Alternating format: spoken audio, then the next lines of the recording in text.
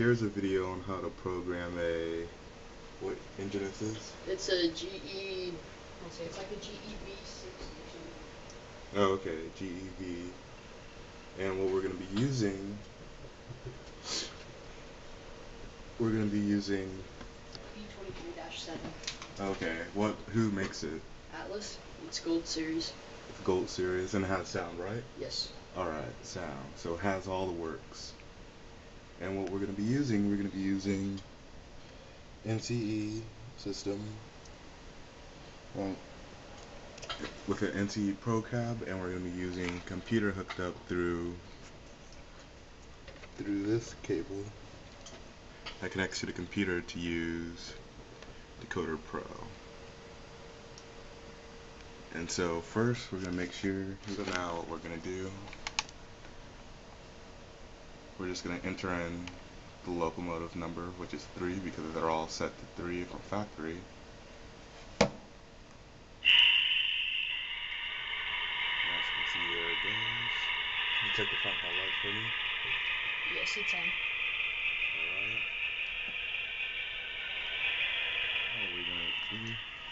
We're going to switch it from run to program. And then we go to our Decoder Pro.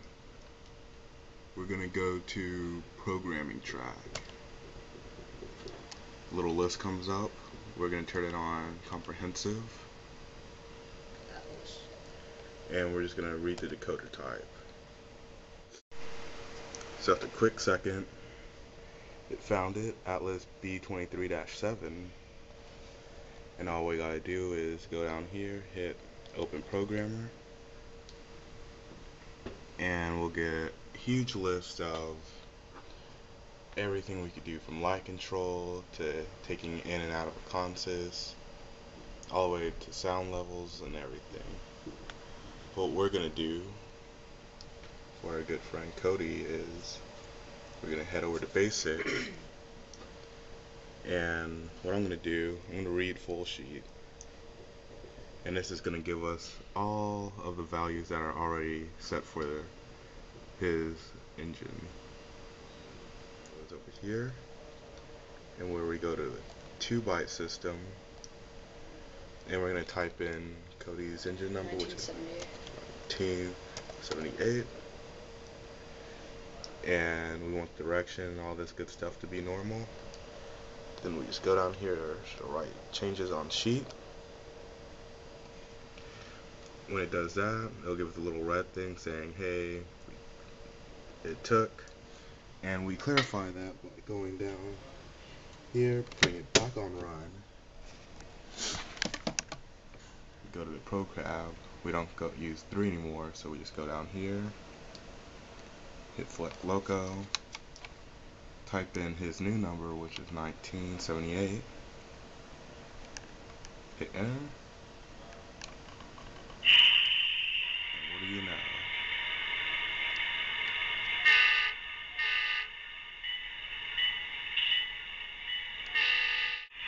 And so Cody, you said you want to adjust the sound on the bell? Yes, I would if the bell could go louder. Alright. So we're just going to put it back in the program mode. Whoa.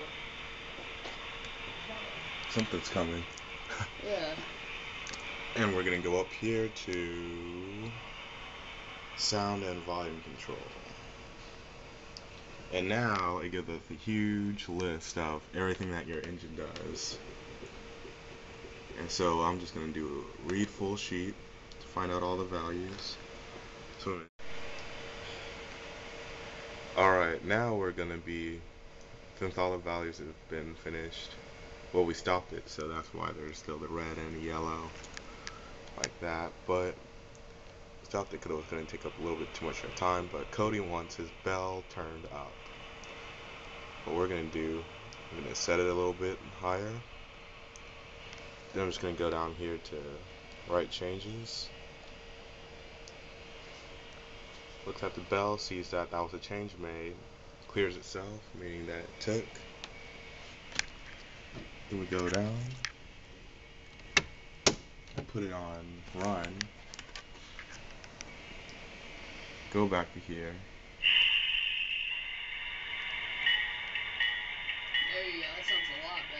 Oh yeah. And so Cody now likes this new bell sound. And everything's sounding good.